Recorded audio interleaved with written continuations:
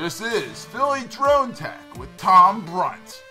Thank you to our sponsors, Wistia.com, Zoho Mail, and GetFlywheel.com.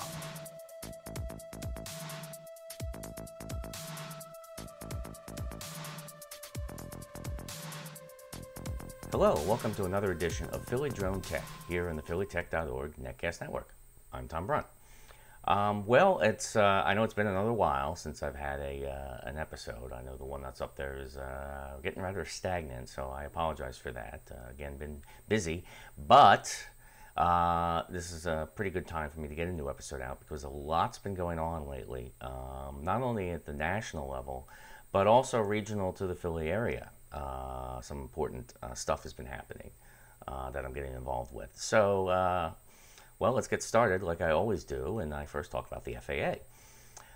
You may have already heard about this, that the FAA in last month, in October, has decided that with Christmas coming up and expecting a million more drones to be in the hands of new flyers out there by Christmas, that while being concerned with all of the near misses with airplanes and people flying them irresponsibly, it's time to do something about that. I kind of knew that something was going to come down the pike with all that happening. So what they have proposed, what they're going to do, is start a national registry for quadcopters. Anything from a certain weight up, definitely like things like my Phantom here will be part of that. It's unknown about how small a craft can get by without registering, but basically what it means is, folks, is that you will be registering to get an N number, or maybe they'll call it something different, but an N number is what is on all aircraft, and it's a registration number similar to what you have for like your car.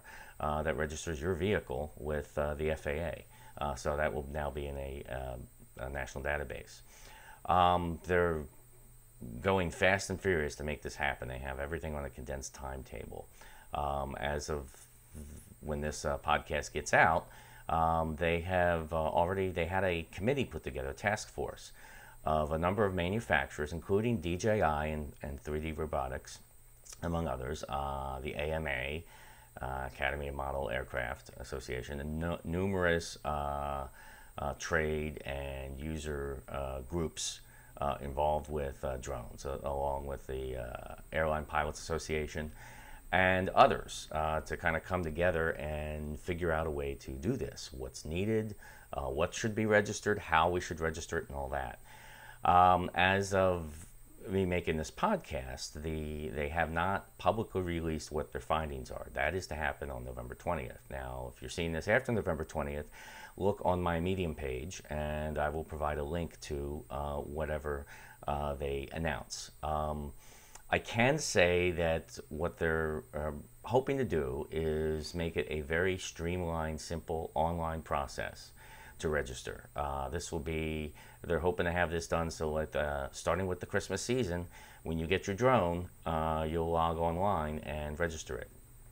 Indications are it will be free, but it will be mandatory, meaning that if you do not register your drone and you are caught, you can have stiff penalties and fines.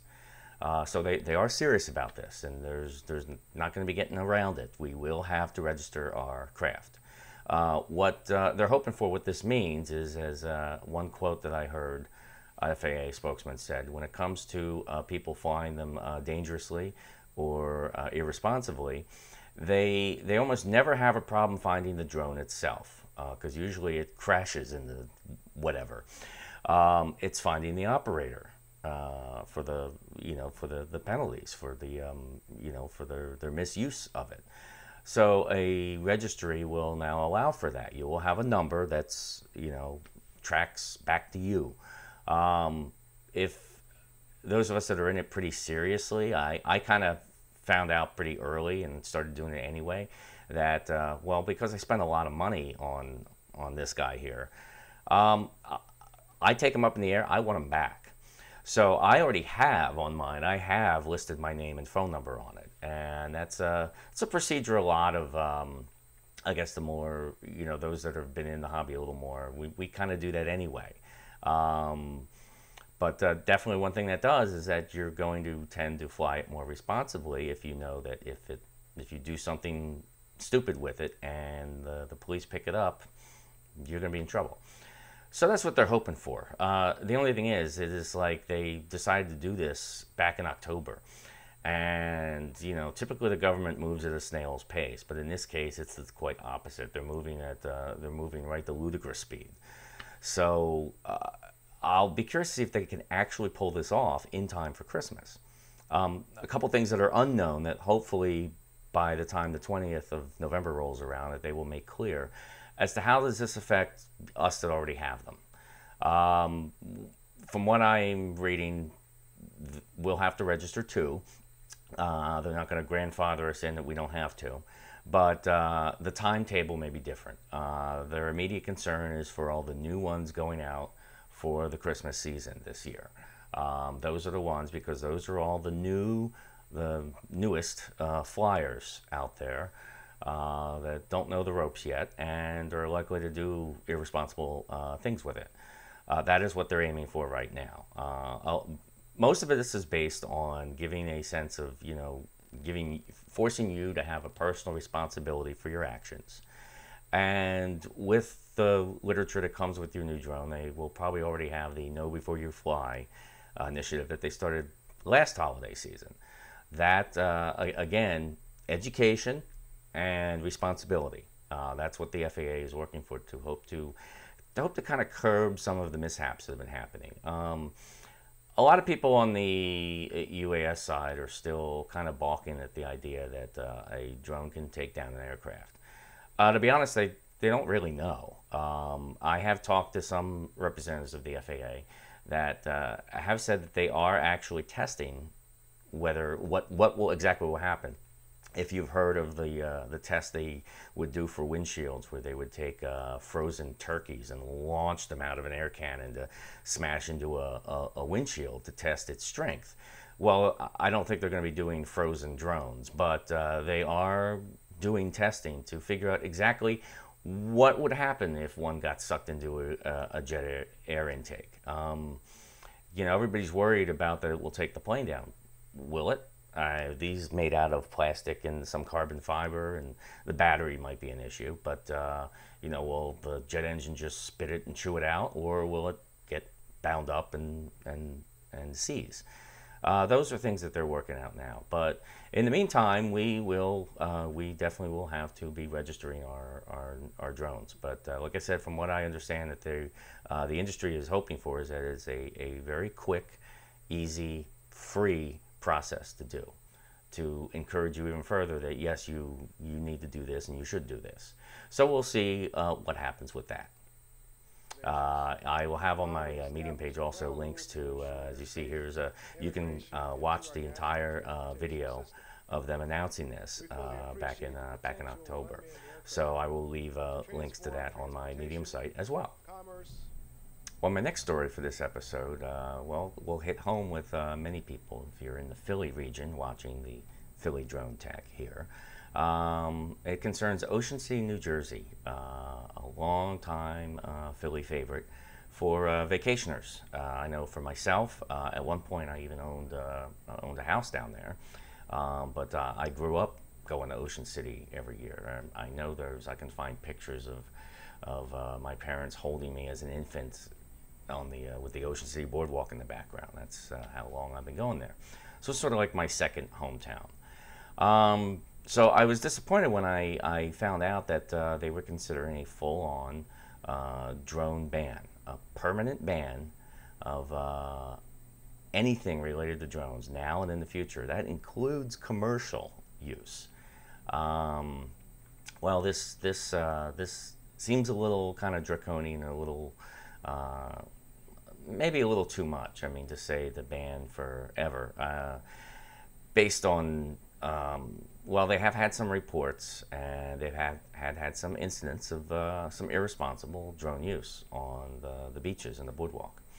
So anyway, let me talk about how I got down there. My third story, we'll be talking about the New Jersey Drone Bot Conference that I went to. And one of the things that kind of stuck with me was somebody saying that one of the best things you can do as an advocate for this technology is to educate your legislatures.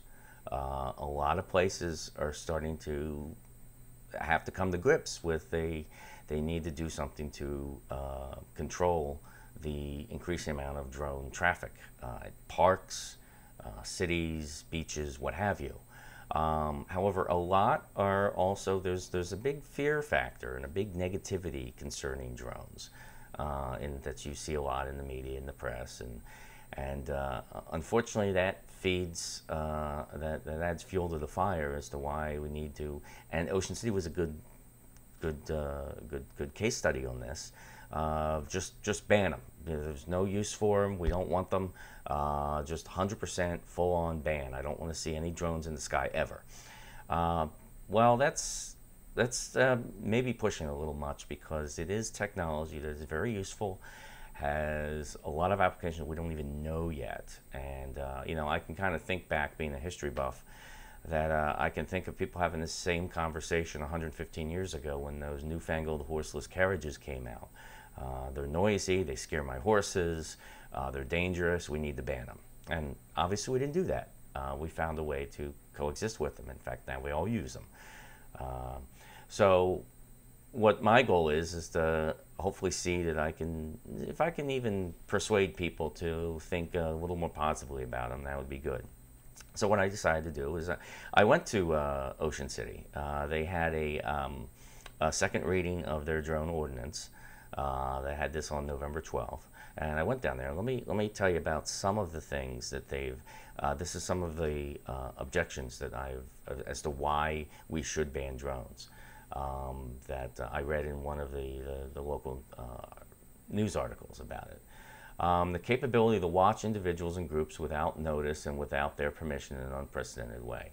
Well, they have a little bit of a point with that, and there were a couple residents that talked about that they think they were on the beach and somebody was using a drone to follow them. That's wrong. But again, unfortunately, it's the stupidity of few that's going to hamper the rest of us. Here's another one that took me by surprise. The capability to monitor cell phone and text messaging. That's not possible. But again, here is what legislatures are basing why you should ban drones on: incorrect knowledge. Potential threat to aircraft, which is in particular concern Ocean City because it operates a public airport. Well, they are true. The airport, Ocean City, has a very small municipal airport on the other side of the island toward the bay. And yes, that does complicate things for whether you can fly drones. It remains kind of unseen whether a small airport of that will continue to maintain the 5-mile radius, which I think is a little extreme. I believe with the new rule set, depending on how you read them from the FAA, that an airport of that size, you can kind of work with them with the drone traffic. They can kind of set the rules as far as, you know, based on the kind of traffic that they have and where their approach path is and all that stuff.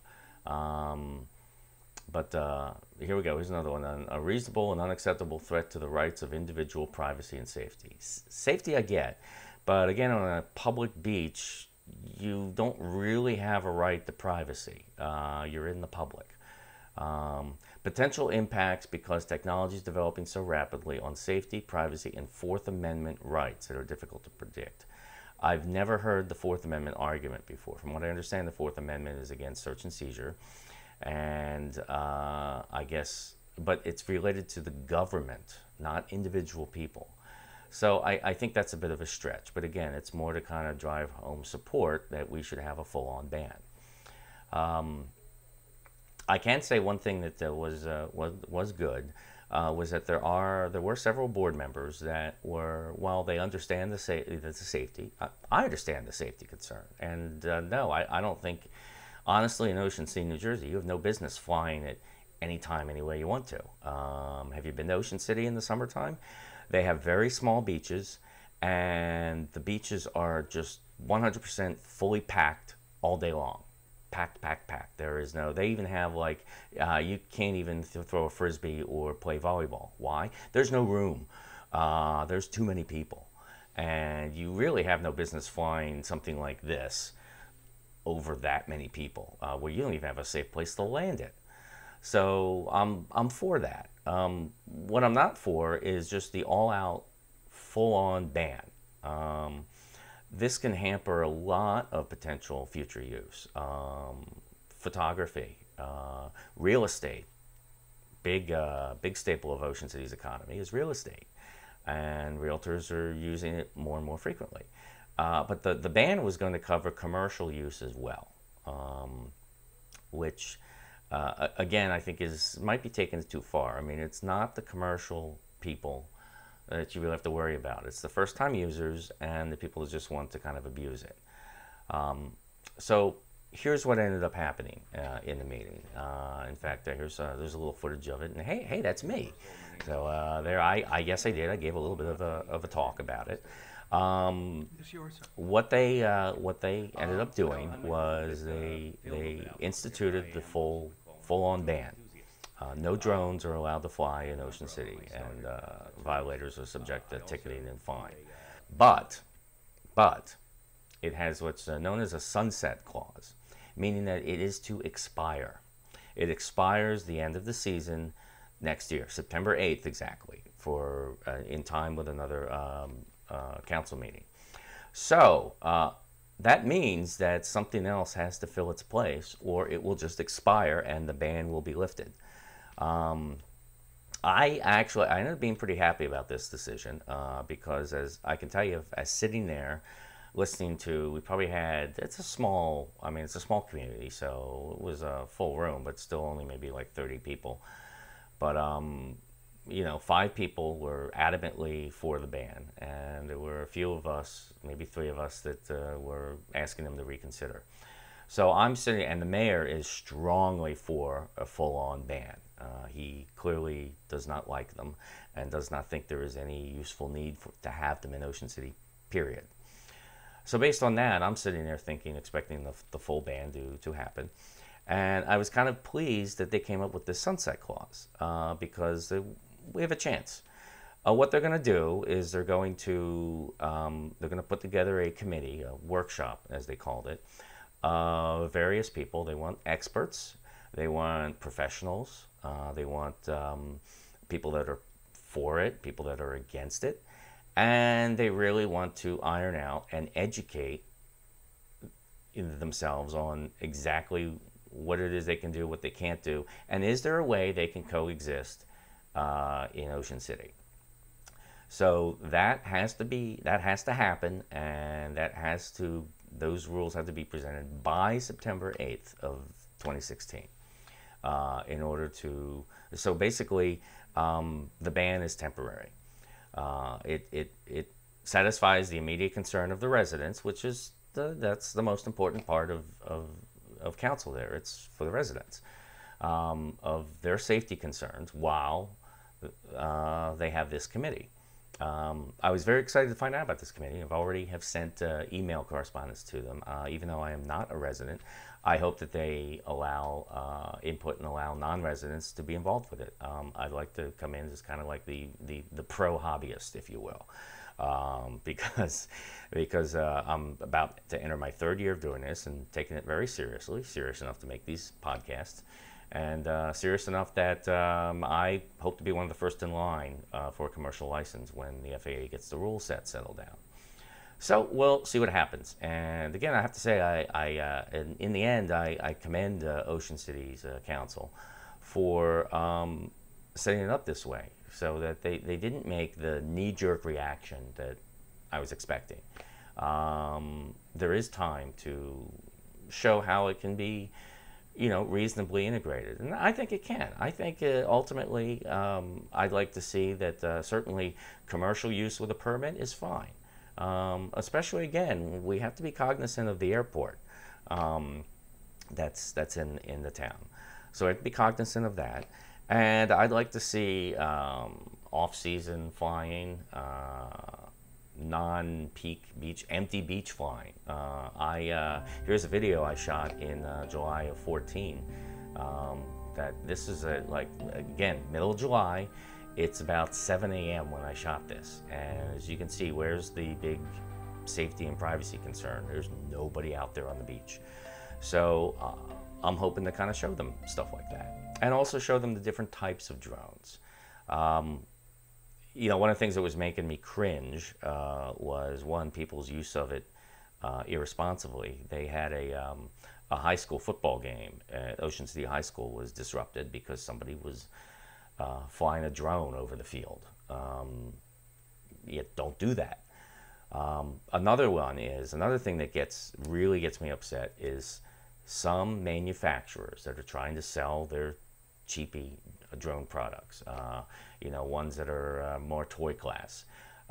They sell them as spy drones, spy on your neighbors, spy on your friends. And they actually sell them that way.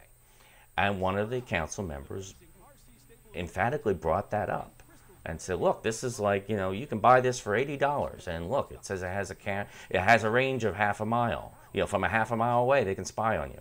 No, that's not, they can't. But, you know, can I blame him for thinking that based on the advertisement? No. You know, it's one of my pet peeves that there are some unscrupulous marketers that pretty much just to get a buck, they really aren't forward thinking about our, you know, about the drone community, because it's unfair that you market something as a spy drone. If you want to buy a drone to spy on your neighbors, you shouldn't be buying a drone. That's not what they're supposed to be used for, folks. So, but again, I mean, it's that thinking that has to kind of be worked around. And again, I'm very hopeful that I can be part of this workshop committee, which will probably take place, but realistically, we're close to the holidays now, so realistically, it'll be starting the beginning of next year. But definitely stay tuned, and I will be giving updates as I'm allowed to on if I do get into this committee, and we'll go from there. It'll be kind of a new thing for me too, but kind of like, I guess, a new aspect of what I want to do with promoting this technology is actually get involved with municipalities and try to help steer them, you know, toward positive thinkings about the technology. So there you have it for the big news about Ocean City. I'm going to take my little sponsor break now, and then when I come back, I'm going to talk to you about it again. This is something else that happened in New Jersey. This was back in September. I attended the New Jersey Drone Bot Conference. Today's show is sponsored by Wistia. Wistia is a video hosting and analytics platform that helps businesses get the most out of online video. We use Wistia here at PhillyTech.org. Flywheel, a managed WordPress hosting platform built specifically for designers and creative agencies, and helps thousands of designers across the world launch projects every day. And by Soho Mail, professional, low-cost email with business-class features and security. Welcome back. Well, I mentioned in my last segment about how I'm taking this technology more serious. Amongst doing the podcasts and doing kind of like my little advocacy work. Again, hoping to get involved with Ocean City. And the other part is doing conventions. Yes, there are starting to be conventions now for drones. In fact, one I went to back in September. This was in New Jersey, in Homedale, New Jersey, at Bell Labs plant. Drone and Robot Conference. There's my little book that I got for it. It was brought to you by the New Jersey Tech Council. And they had a number of speakers related to what's happening with drones. Where are they currently? What's the next step? The big keynote speaker was Karen DeMio, a representative of the FAA. It was very good to hear her discussion about where things are going, and she talked a lot about the rule set that they're working on. This was back before they talked about the registry, so she didn't really have anything to say about that. One of her little lines she came up with was if you drone it, own it, meaning you know, maintain responsibility for what you're doing. That it is not really a toy; it is something that affects air traffic. So drone responsibly. They had some other speakers. One of them kind of, you know, I took to heart when he basically talked about how to kind of be more of an advocate, a positive advocate for the technology. Educate people, educate your legislatures, show them, you know, show them the way, show them how, you know, it can be good technology that can be utilized if in a good way. There was another one that had a really great line talking about where the technology is now versus where it will be in the future. If, as he said, if you relate to where drone tech is in the terms of the automobile, we're at the Model T. That's pretty frightening when you think about how far we have to go, considering how the technology, how far the technology already is. But unlike with automobiles, I don't expect it to take 100 years to get to that point. So that was very good. The other part about this convention was that they had a number of demonstrations of different technology and a number of different exhibits. Here's some video here I have. This one was, again, it was a robot convention as well. So here's a little helper robot. I know it looks a little quirky, but imagine it if you're in a wheelchair and this is following you around the grocery store or following around your day, carrying your stuff for you. It says it can basically travel everywhere but upstairs. And it's basically meant to be at a price point that can be pretty affordable. So maybe you'll see those in the coming years. Another one was from Rutgers University. Here's some drones here that are being used, or that they're developing to be used for spraying crops for mosquitoes. It's a fantastic idea. Currently what they do now is that's done with helicopters.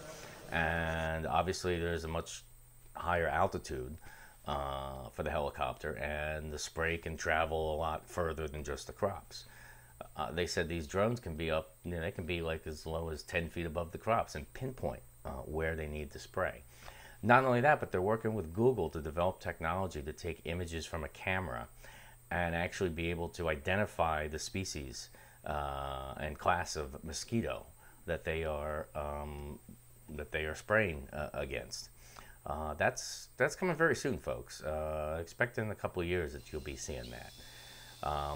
Here's another demo from this is a person that has a production business. This is a larger, more of a home-built drone. It has a DJI Ronin parts on it for his gimbal. It gets very, very good, stable pictures. I had to take it outside to fly around, and there's a good demo of that. Alongside him, his buddy had a Phantom 3, just like mine. So they took them off together, and it was a drone recording a drone. And not only that, but if you look at it, it kind of looks like they're doing a little ballet in the sky together. Very cool to see. Very fun to see all this technology. There were about 300 people were participants in it. Again, there'll be more coming down the pike. This is just the beginning, folks. So with that, I end my show, and hopefully probably by the next show, speaking of the conventions, I will be reporting fully about the Government Video Expo in DC. Along with, we'll probably have some better news as how the FAA registry is going to work and when it starts and all that. So as always, you can get in touch with me through my Twitter account at DroneGuyTom. Or through email, droneguy@tabloid.com. You've been seeing the links all on the screen the whole show. And everything that I talk about, I have a link to everything, and including my public comment to the FAA concerning the registry. I have that listed on my Medium account, and there's the link for it there, and you've been seeing that throughout the show as well. So again, thanks for coming back and seeing me, and I hope you got some good info out of it, and I'll see you next time.